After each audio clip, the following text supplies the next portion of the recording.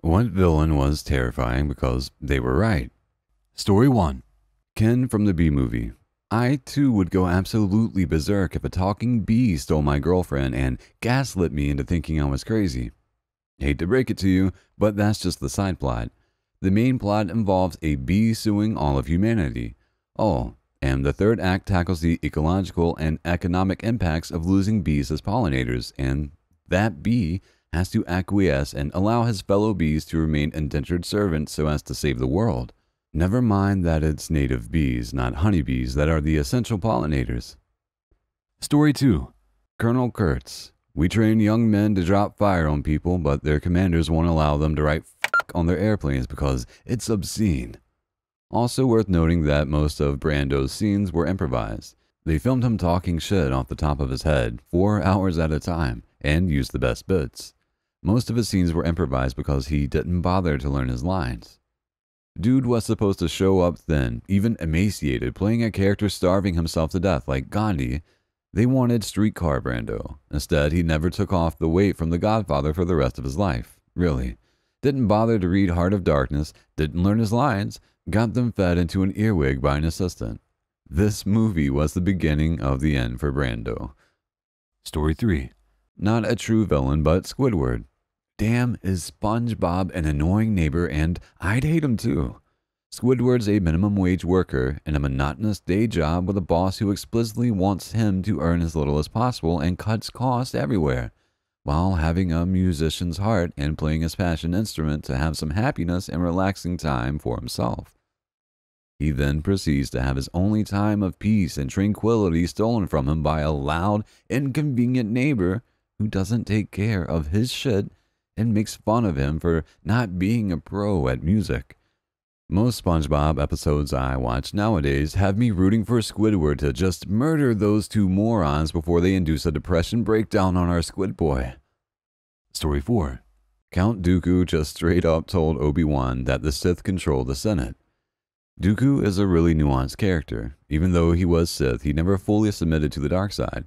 He also recognized the Jedi had become ineffectual at solving problems and the Republic was bloated and corrupt. He was an idealist that wanted what was best for the galaxy, even if that meant joining the nemesis of his old order. Edit. Obviously this was his original motivation and intention before he truly became an evil tyrant. I'm not saying he's a good guy or this is somehow vindicating. It's just a classic case of someone having decent intentions and screwing it up with terrible execution. Story 5. Otto from WALL-E. It was one of the only almost perfectly executed AI villains. He never really talks unless needed because he wasn't programmed to. No malicious motives, does everything efficiently. He's only bad because he's following his programming. Protect the humans and don't let them back to Earth. Not out of malicious intent, but it was what he was programmed to do. And his directive isn't even incorrect. WALL-E finding that plant was like finding a 4-leaf clover in a field of grain. The planet was nowhere near habitable, and they barely know how to stand when they get back. In reality, you know nobody on that axiom is going to make it very far. Story 6. I play 2-player Portal with my brother, and every time she insults one of us, I immediately remind him that she is trying to sow division between us and we shouldn't let her. Honestly, the fucking funniest thing about Portal 2 is kinda left unsaid. So, the end of the multiplayer, and you find all the frozen human test subjects. DLC starts and Gladys is like, oh, it's been 100,000 years, and all the humans are still alive. Definitely. Yep. And then you find out it's been a goddamn week and all the humans are dead. It's horrifying, but so fucking funny that she tries to hide it. Story 7. General Hummel from The Rock. This is a good one. Literal terrorist, but he got sympathy from pretty much every character in the movie, including those trying to stop him. Loyal leader, made concrete demands, and never actually intended on killing anyone. So, not terrifying, but he had a point. Story 8. Magneto. He knew the hate humans had for mutants, and wasn't as blindly optimistic as Xavier. True Malcolm X of the mutants' rights movement. The nations of the world spend over $1 trillion a year on amendments.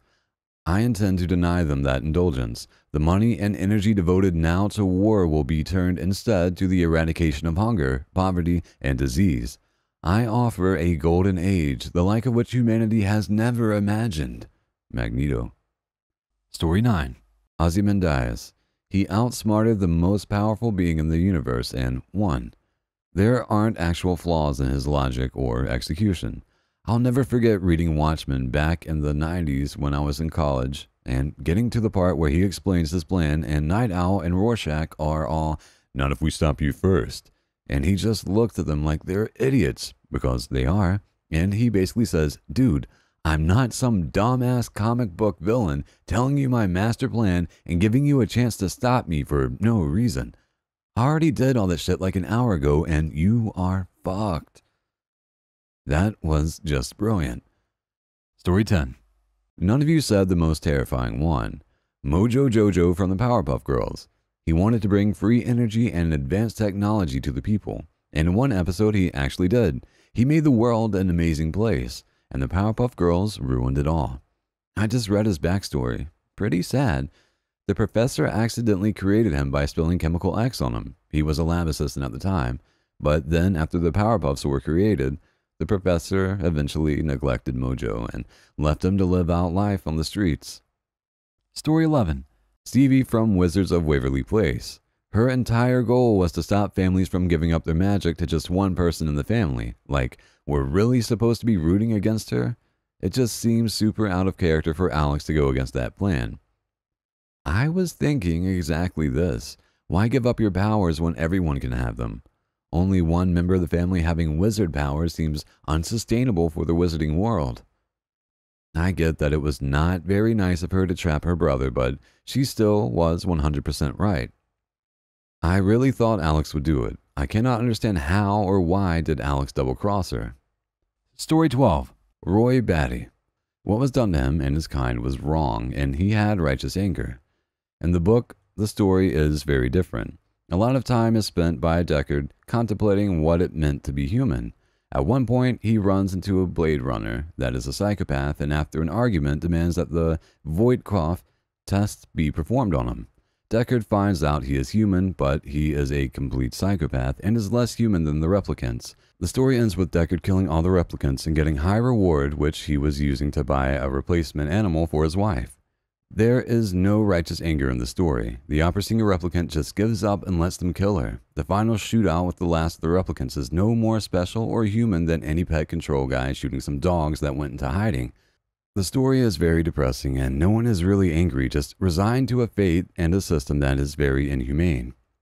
Story 13. Frankenstein's monster, Adam, created by a short-sighted, arrogant doctor as the first of his race, then denied the opportunity to be part of a community of his own man-made beings, or the human community.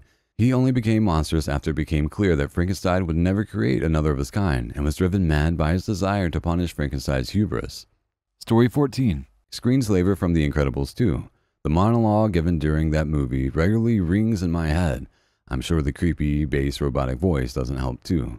The screensaver interrupts this program for an important announcement. Don't bother watching the rest. Elastigirl doesn't save the day. She only postpones her defeat. And while she postpones her defeat, you eat chips and watch her invert problems that you were too lazy to deal with. Superheroes are part of a brainless desire to replace true experience